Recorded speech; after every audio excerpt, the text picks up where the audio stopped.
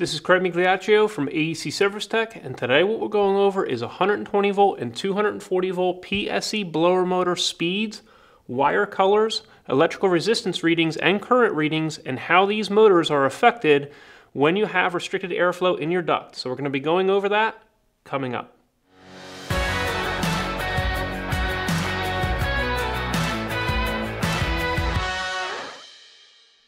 Here we have a 120 volt furnace control board, and this right here is a 4-speed blower motor.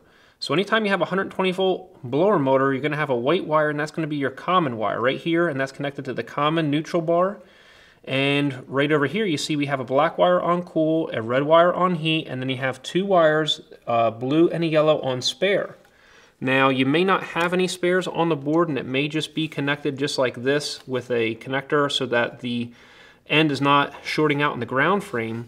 But if you want to know what speed each of these wires are, there's a way to determine that if you don't have a wiring diagram for the furnace, or this is a new blower motor, especially when the band is covering the rating. So there's usually a picture up here that will show you the speeds of each one of these wires. So if we wanted to change one of the speeds, such as the heat speed, in this case red is actually the lowest fan speed typically. So if we wanted to change that out, maybe because the furnace is overheating and we wanted to change it to a higher speed, we would just basically do this switch right here like that.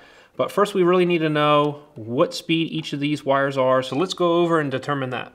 In order to determine the speeds, we need to have our multimeter set on electrical resistance, and our white wire is our common, so we need to have one probe in the white wire. Since this is a 120 volt PSC blower motor, we're going to check the electrical resistance between the white wire and each one of these color wires. So our first electrical resistance reading on the white to black is 4 ohms. White to yellow is 4.8 ohms. White to blue, 5.8 ohms. And white to red, 7.1 ohms. So our highest electrical resistance reading is the slowest fan speed. And so that means that this pair should be also the lowest current reading. And so our lowest electrical resistance reading between black and white is our highest speed. So that means that that should be the highest current reading. And so this is the highest speed, this is the second from highest speed, this is second from lowest, and this is lowest speed. And so we're also going to go ahead and plug this in and take our current readings now, and I also am going to show you what happens when we restrict the airflow on the side here as if we have a restricted duct. I also wanted to briefly discuss, since we checked the resistance value between each of these pairs and we do have a resistance value, we can check between any one of these and ground in order to determine if the blower motor is shorted. In this case we're reading OL, which means that it is not shorted. If you had any type of resistance reading here, that would be bad. And we can also check between these capacitor wires and ground, and you can see that we're measuring OL, so this blower motor is intact and good. So now we're going to go ahead and plug this in, and we're going to check our current readings. Make sure that anytime you're getting ready to take a current measurement, you already have your clamp in place and your hands away when you go to turn the power on. So here we go, we're going to test the lowest speed right here and measure our electrical current.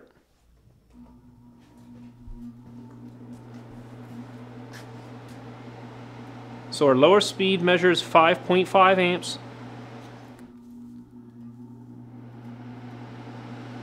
Our second from lowest speed, which is our blue wire, is measuring 6.7 amps.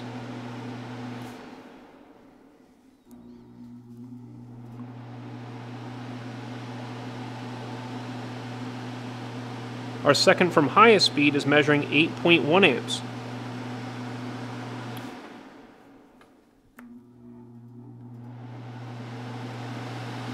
And our black wire, which is our highest speed, is measuring about 10 amps, so 9.7. Now let me show you what happens when we have it on our highest speed, but we restrict some of the airflow. So now we're going to watch and see what happens to the current on the high speed when we restrict the airflow on the side of this blower motor.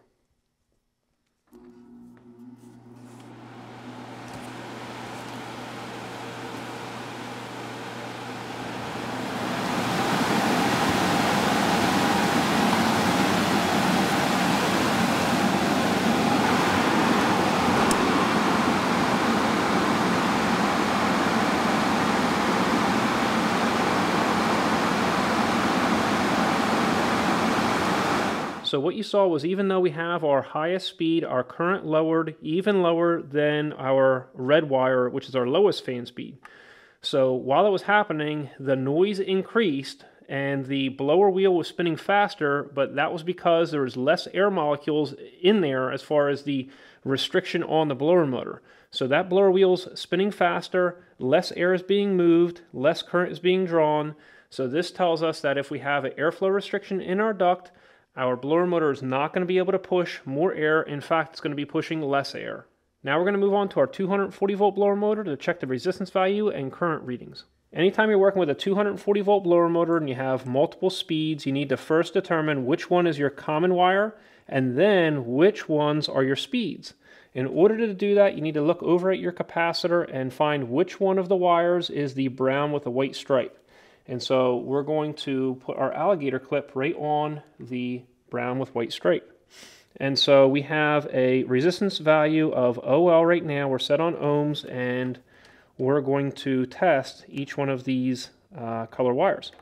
So right here you see that we're measuring 0.1 ohm. So that's what you're looking for. That's the common wire, because if we check these right here, you're going to have a higher resistance value. So you see 9.6,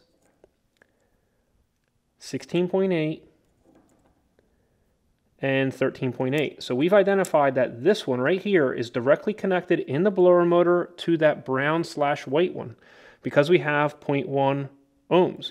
So that's it. So we could either leave the probe there, because we know that these two are the same basically, or we could go ahead and take this and put it right here in the yellow wire. Now, in order to determine which one is the lowest speed and which one's the highest speeds, we're going to check our resistance values here. So yellow to black is 9.6, yellow to blue 13.8, and yellow to red is 16.8.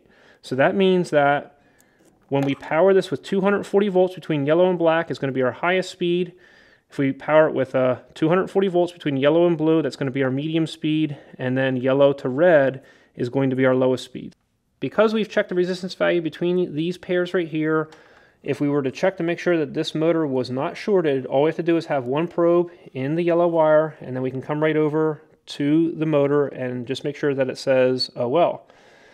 And since this yellow wire is connected to this brown, we don't have to check that one, and then we can just check from here to here on the other brown wire, and once again we read OL, so this motor's not shorted. Now we're going to go ahead and power this and check our current readings on each of these speeds. So we have our multimeter set on amperage in order to measure our current, and we're clamped around the common wire, so that's one of the two 120 volt legs. And then our other 120 volt leg is right over here. So 120 and 120, so we have 240 volts in, and now we're going to go ahead and power this and check our current.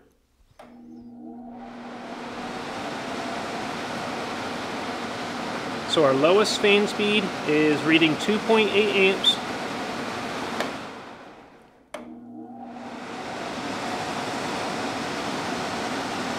Our medium speed is measuring 3.05 amps.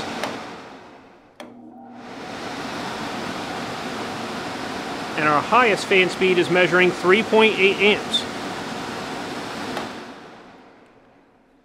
Now I want to point out that we have a much lower value than on our 120 volt blower motor. That's because we've got double the voltage, so that means we should have half the current. And so that's why our current, instead of it being near 6, is near 3. And so that's how you determine which speeds each of the color wires are for a 240 volt blower motor. Always make sure that if you're ever reading your current with your multimeter, make sure to have this in place before you turn the power on for safety. So I hope this video helped, and if you want to learn more about blower motors such as ECM multi-speed and ECM variable speed blower motors, I have other videos linked down in the description section below. I also have some articles on blower motors over at our website at acservicetech.com, so make sure you check those out, as well as the other free resources at our site, such as the quizzes and the calculators and the quick tips, and also our refrigerant charging and service procedures for air conditioning book. Hope you enjoyed yourself. We'll see you next time at AC Service Tech channel.